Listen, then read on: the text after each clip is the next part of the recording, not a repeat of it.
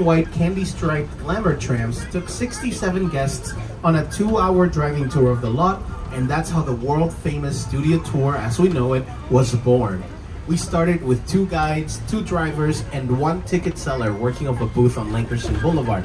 But from there, the studio tour expanded with fantastical one-of-a-kind Hollywood elements, attractions, shows, and rides until we finally had the theme park you're visiting today.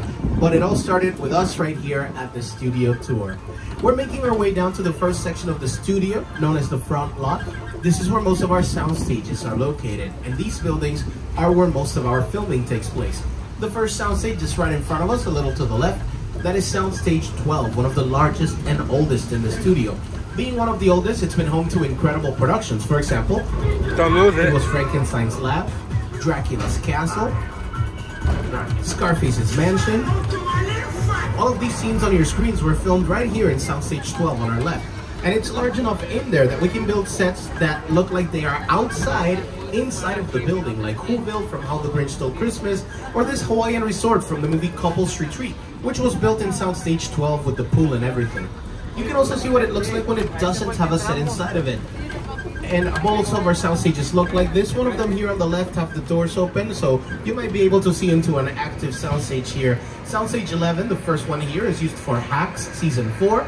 Sound stages 9 and 10 are used for Ted Season 2. They're working on the TV show with the teddy bear based on the movie.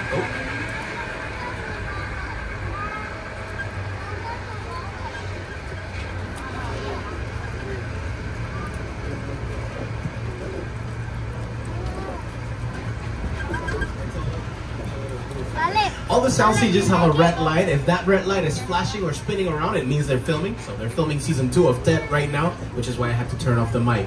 Sound stages 7, 8, and 14 here on the left are used for Bel Air. They just wrapped up Season 3, which is already streaming on Peacock. That's our modern take on the sitcom from the 90s, The Fresh Prince of Bel Air. Season 4, they just started working on right now. That soundstage there, aside from Bel Air, was used as Mission Control in the movie Apollo 13, directed by Ron Howard, and it's also where we filmed most of the mobile lab scenes in the movie The Lost World Jurassic Park. For this one here on your screens, when one of the dinosaurs pushes the mobile lab off a cliff, that cliff was actually just the parking structure that's right next to Soundstage 14. We decorated it with artificial trees, artificial rocks, even a fake waterfall to make it look like part of the jungle, but that way we could film everything here safely in the studio.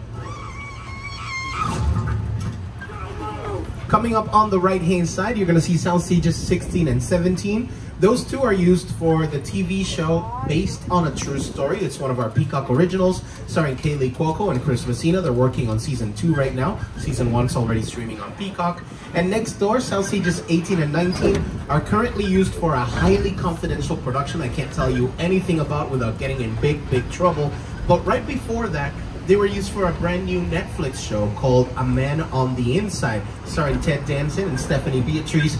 That show premieres this November on Netflix, produced by Mike Schur, and based on the Academy Award-nominated documentary, Old Agent. Speaking of Academy Awards, Soundstage 19 was also used as the Oval Office in the movie Oppenheimer, directed by Christopher Nolan, our latest Academy Award winner for Best Picture.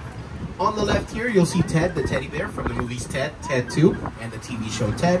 All those buildings behind him used to be permanent dressing rooms to the stars back in the golden era of film. Stars like Doris Day, Rock Hudson, Jimmy Stewart, and Lucille Ball, who had long-term contracts with our studios. Nowadays, we use trailers as dressing rooms, and those can be placed anywhere closer to where we're filming, so the permanent dressing rooms were turned into production offices. For example, right here we house Illumination Entertainment, the company that brought you Despicable Me, The Minions, The Secret Life of Pets, and the Super Mario Brothers movie.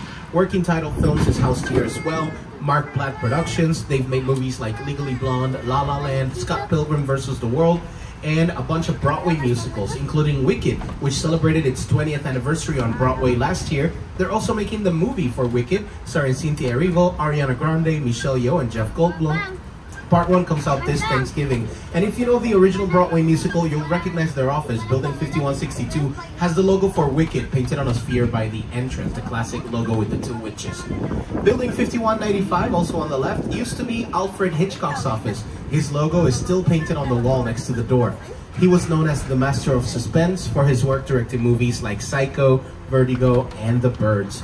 On the left here, Soundstage 25, used for the sitcom Lopez vs. Lopez, starring George Lopez and his daughter, Maya Lopez. They're still working on season 3, but it already premieres October 18 on NBC. It has a live audience for that show. Soundstage 26, right next door, is being used for a brand new show called St. Dennis Medical. This is a workplace comedy from the same team that brought you Superstore. It's a new setup. It's set at a hospital called St. Dennis Medical. It stars Wendy McClendon-Covey and David Allen Greer, and it premieres on NBC November 12. With this, we've arrived into the back lot. To tell you about this, here's Jimmy Fallon. We're about to cross the imaginary boundary onto the back lot, where we have exterior sets for many outdoor scenes. Over the last 60 years, Studio Tour guests have seen these locations turned into big cities, quiet suburbs, even that guy's hometown. Yeah, that guy. For countless movies and TV shows. This is Universal's Metro sets. These sets are used to recreate large cities for film and TV. The first area on the right is known as Brownstone Street. You might recognize it from movies like Bruce Almighty, Gone Girl, or Home Alone 2. That's where Kevin throws bricks at the bandits from the rooftop in that movie. But right now, we are on the road that leads to the most famous part of our Metro sets, Courthouse Square. This is the same street Marty McFly got the time machine to go 88 miles per hour so he could get back home to 1985. Welcome to the Courthouse Square. These sets were used to create Hill Valley in the Back to the Future films. And they represented multiple time periods, 1985, 1955, and the far, far distant future, 2015. To this day, this is one of the most popular sets on the Universal Studio Tour. We had a lot of fun making those films here on the lot. I wonder what it'd be like to go back to those days. If only we had a time machine. Hey everybody, do you think we can get this tram up to 88 miles per hour? And as you can see, the clock tower looks way different right now. We're actually using it as John Hancock High School for the TV show Ted. That show is set in Boston. For that show, they turned this into 1993 Boston. And you can see a few of the sets are still decorated for that show since they're going to be filming here very soon for season 2. We have cleaners, we have the Boston Book Exchange over there. There's a few signage and decorations that are being used for that show, including the main sign on it. This was also turned into a club in Princeton, New Jersey in the final season of Never Have I Ever on Netflix, and we recently used it for Maxine, starring Mia Goth and produced by A24. Away from Courthouse Square into the Big Apple, this here is called New York Street, but we don't only use this street as New York. It was recently downtown LA for season 3 of Bel Air on Peacock. We also used it as San Francisco for A Men on the Inside, Portland for St. Dennis Medical, and we constantly use it as Boston in the TV show Ted. Hi everyone, Seth MacFarlane here, and I'm excited to share with you a behind-the-scenes look at my Peacock original event series, TED. It's a prequel series set in 1993. And that means our skilled craftspeople had to build a high school, a house, and even recreate downtown Boston as it looked back in the day, using exterior sets and facades that you're about to see on the tour. But I should warn you, TED is intended for mature audiences only. So grown-ups, tell the kids to go in the other room before you watch. Oh, come on! Season 1 of Ted has been streaming on Peacock for a bit, and if you watch the show, anytime they're outside roaming the streets of Boston, it's just this one street in the studio. They decorated all sorts of different ways, so it looks like different parts of the city. And those are just some of the more recent productions that are filmed here that I can tell you about. But these sets are also known for movies like Back to the Future, Bruce Almighty, Captain America, The First Avenger, The Amazing Spider-Man, Transformers, The Forever Purge, and most of the Fast and the Furious movies have all filmed here, as well as TV shows like Parenthood,